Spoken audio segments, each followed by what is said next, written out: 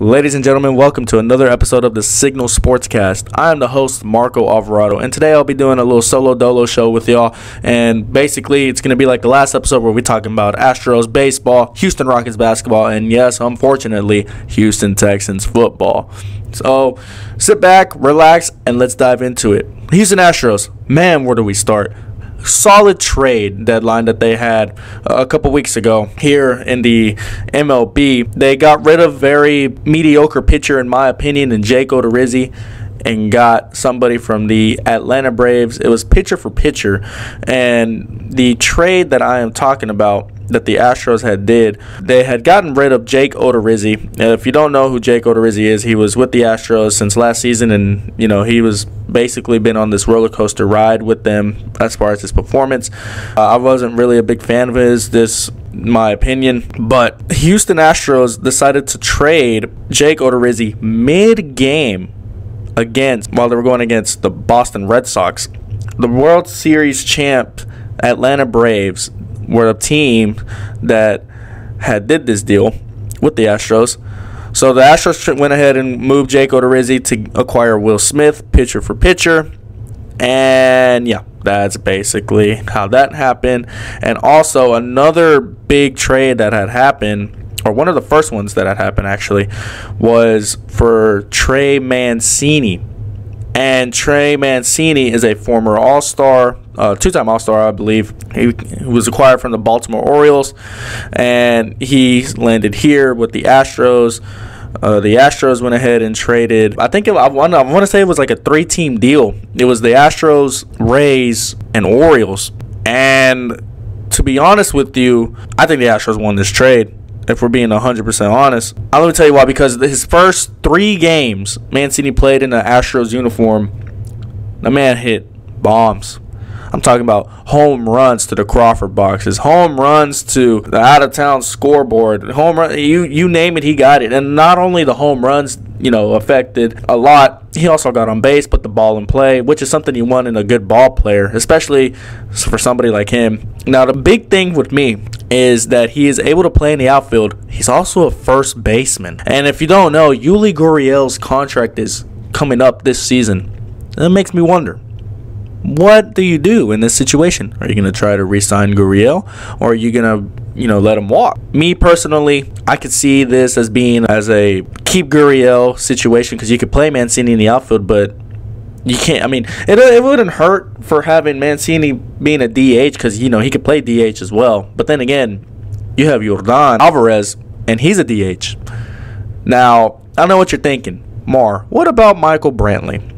Now, Michael Brantley's out in the season with a shoulder injury. He is going to be out for the season, but his contract is up this year as well. And you got to think, how was his performance this past season? Up until he got his shoulder injury. Will you let him walk and you let Trey Mancini shine in that spot? Who knows? All I know is James Click, or I don't know what you're doing, but I like what you're doing, and I really do appreciate everything. So there's that. So this is the whole Trey Mancini detail trade. The Astros sent Jose Siri to the Rays and their 12th prospect right-hander Chase McDermott to the Orioles. So Jose Siri to the Rays, prospect to the O's, while the Rays sent Seth Johnson to Baltimore and Jaden Murray to Houston, along with Trey Mancini. So that's how the Trey Mancini trade went. And then to the second trade that had happened, I think it was the same day, if I'm not mistaken. The Red Sox were in town, and Astros did a trade with the Red Sox literally before the first pitch even started. I thought that was pretty crazy. They got Christian Vasquez from the Red Sox, and that's a good bat that the Astros have, man. And you want to talk about putting the ball in play.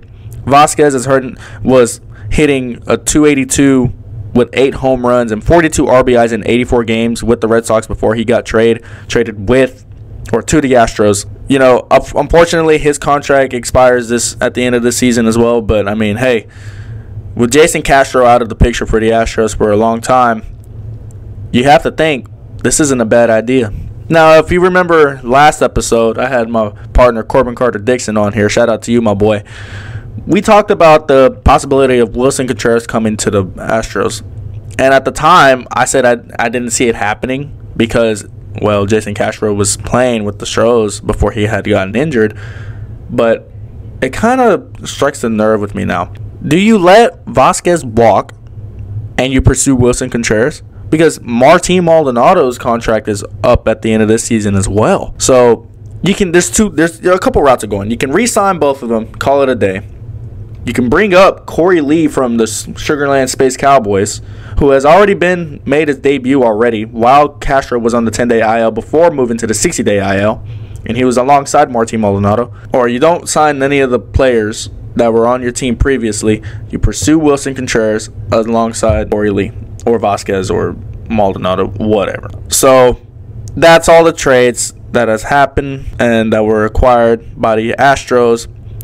And looking back just from a week ago, they started off on the road with a 4-game road trip series against the White Sox and then a World Series rematch against the Braves. Starting off in Chicago, they lost 2-4. The second game, they lost 3-4. Then the third game, they won 3-2. And then the last game to split the series was a win, 21-5. I want to shed light on the 21-5 game because, man, I've never seen the White Sox that depressed since the Astros knocked them out the playoffs last year. And if you're coming from Space City Sports Talk, yes, I get it. I was wrong, okay? I was wrong. I was very scared for no reason. I don't want to go through that. Whatever. It's water under the bridge.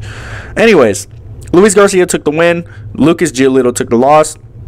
And your homers from your beloved Houston Astros, Mancini went deep, Bregman went deep twice, and Chas McCormick went deep. 21-5. There was some controversy going on with the series because every time Alex Bregman was on second base, they intentionally balked on the mound to get him to third. Now, a lot of you are asking, Mar, why are they doing that?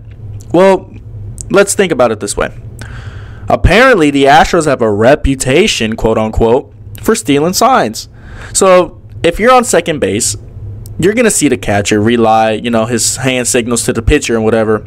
And, you're going to tip off your team by saying, hey, curveball's coming, whatever. That's literally why they intentionally balk to get him to third, so they won't do that. To be honest with you, I think that's childish. Everybody steals signs traditionally. It's part of baseball. And, for the White Sox to do that, they're really petty for that, just to get their butts handed to them that game. They made a statement. It is what it is. So that's that. They split the series in Chicago, and then they went to Atlanta to unfortunately lose that series 2-1. The first night they lost 2-6. On the second game, it was a nationally televised game on Fox, and they went back and forth, and they ended up losing in extra innings 4-5.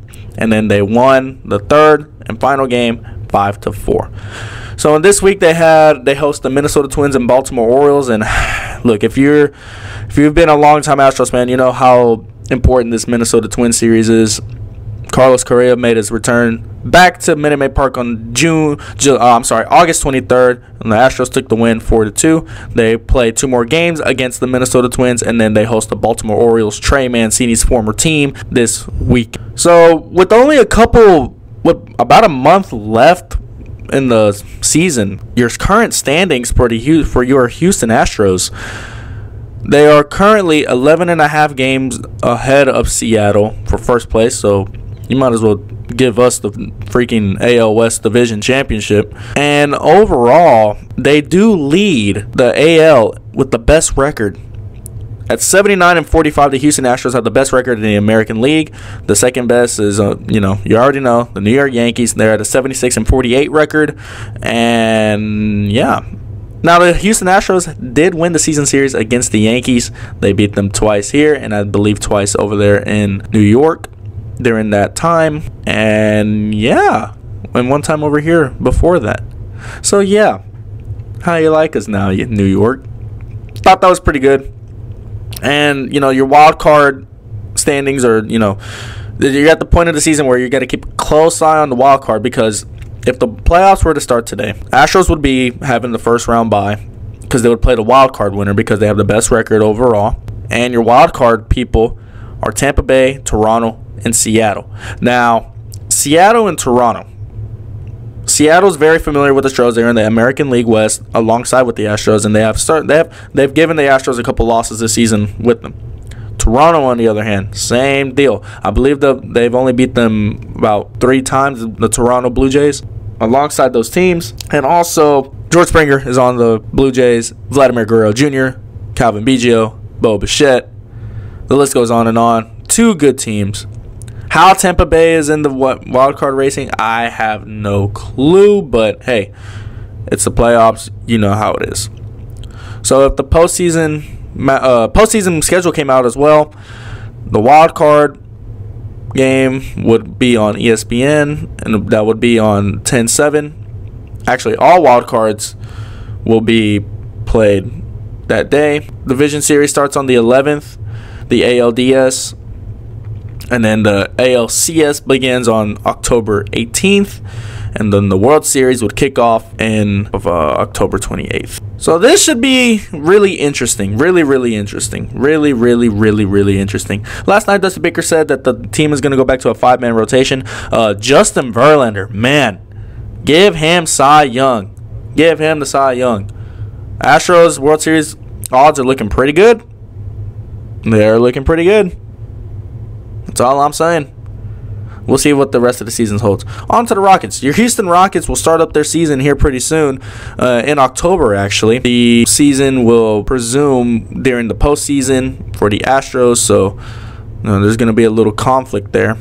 But at the end of the day, it's going to be A-OK. So, preseason schedule, they go against the Spurs October 2nd. They go against the Raptors October 7th. October 10th, they go against the Heat. And October 14th, they go against the Pacers.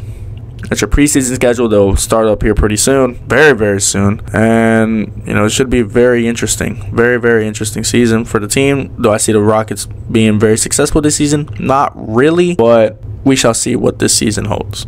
Can't really talk too much on them now because all they've been playing is professional amateur games on the city scenes and everything else. I mean, hey, look, Pro-Am is Pro-Am, NBA is NBA. 2 different levels. Yeah, they're playing, but they're not playing at an NBA level type of game, if you know what I'm saying. I do expect the Rockets to not make the playoffs, unfortunately. I believe we're not there right now. And to be quite honest with you, yeah, I'm not very remorse about that. So, it is what it is. But hey, who knows? Maybe if they want to drop the whole wanting to be a rebuild team, they could do it. They have picks. They have assets. I wouldn't count it out, but is it going to happen? Probably not, for being 100% honest here.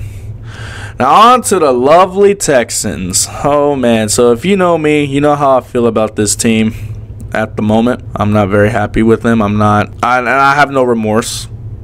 Actually, I do, because I miss being a Texans fan. I really do. But at the end of the day, it is what it is. Until a certain somebody's out of the front office, then I will come back. But at the moment, I am a temporary, well, I'm not going to say my team. But anyways, the Houston Texans started off preseason a couple weeks ago, 2 weeks ago to be exact. They started against the New Orleans Saints with a game here at NRG Stadium, a.k.a. the biggest church in Houston, in the United States. They won at the final second, 17-13. And then this past Saturday, they were at the Rams in LA at SoFi Stadium. And again, barely won 24-20. Now, a lot of people are saying Texans are looking really good. They might be a dark horse. Davis Mills this, Davis Mills that. Look, it is preseason. It's preseason. This doesn't mean nothing.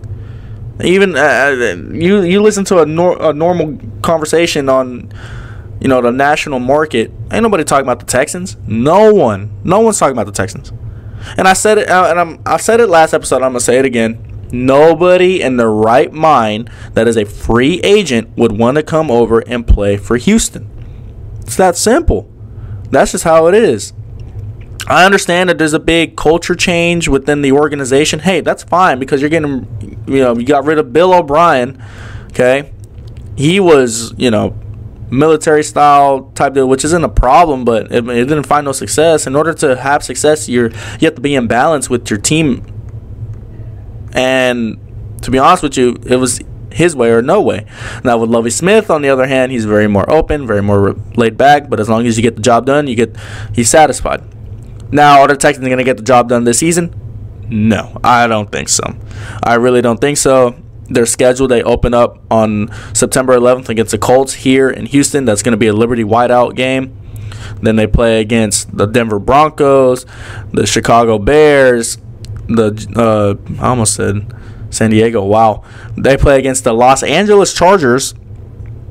Then they come back and play against the Jacksonville Jaguars. Week 6 will be the bye week. In Week 7, oh man, Week 7 they go to Allegiant Stadium in Las Vegas, aka the Death Star, to take on the Raiders in Vegas. Then they go against the Tennessee Titans.